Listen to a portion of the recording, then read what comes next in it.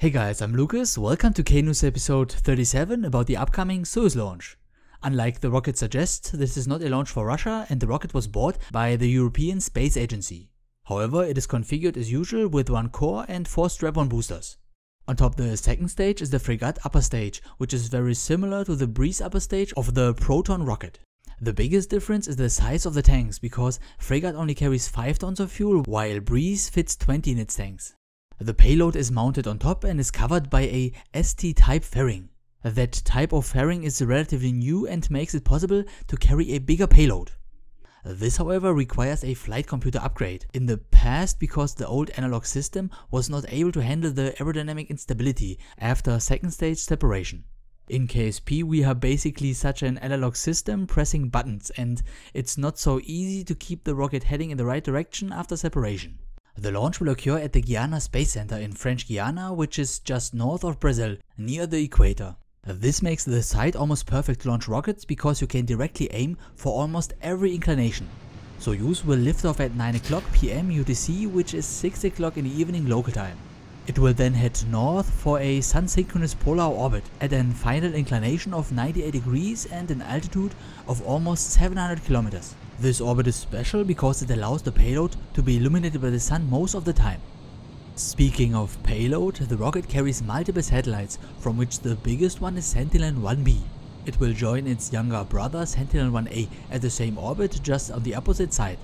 Both satellites are identical and do the same thing, which is taking radar images of the ground. Using 2 decreases the time it takes for the system to cover the whole surface, which is important for many applications. The radar images provide data about the surface elevation with a fairly high resolution down to 5 meters squared pixels. Although the elevation seems to be rather static, meaning not changing, it is in fact anything but that.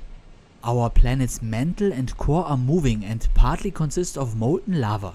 This movement causes the crust to rise, fall and drift around, causing earthquakes once in a while, for example.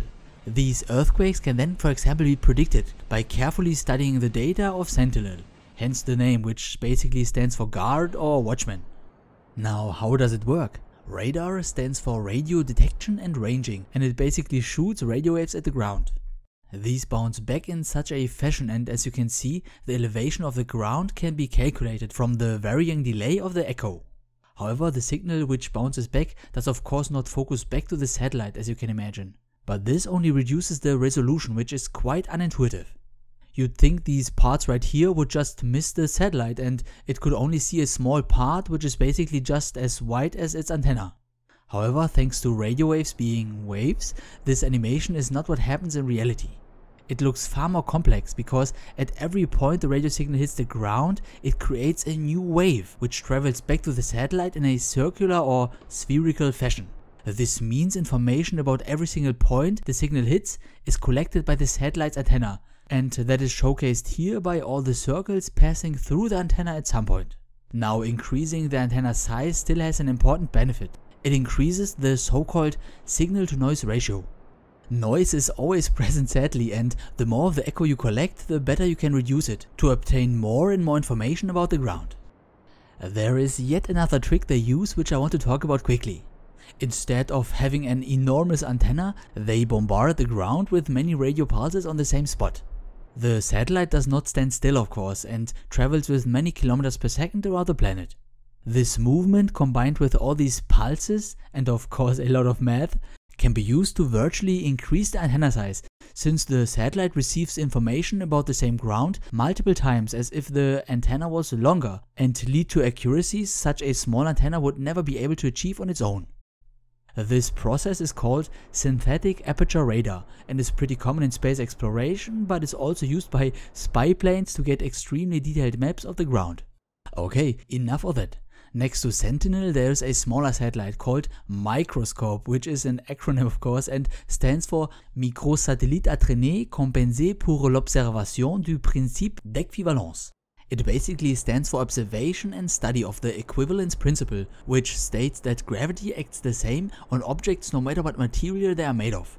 This can of course be shown by simply throwing 2 different rocks down a building, but some people just want to know it more precise and try to find errors on the 15th decimal place.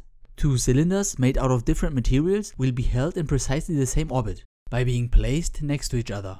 Since they move through the same gravitational field around our planet, all disturbances must result in the same behavior. Any deviation would mean the equivalence principle is not correct, and our physics as we know it would need an overhaul.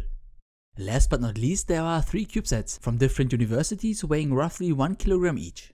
There are many CubeSats built by students all around the world, and only a few will ever get to space, so I think it's a big honor and congratulations to all involved. Once in orbit, the frigate upper stage will release Sentinel, and it will then showcase its potential with 5 engine burns in total. The next one decreases the periapsis down to 450 and the apoapsis to 665 kilometers to then release the CubeSats.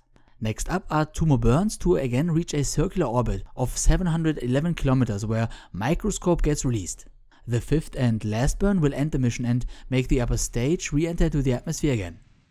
Okay, that was K-News episode 37 about Soyuz, and I hope to see you in the next one if you like.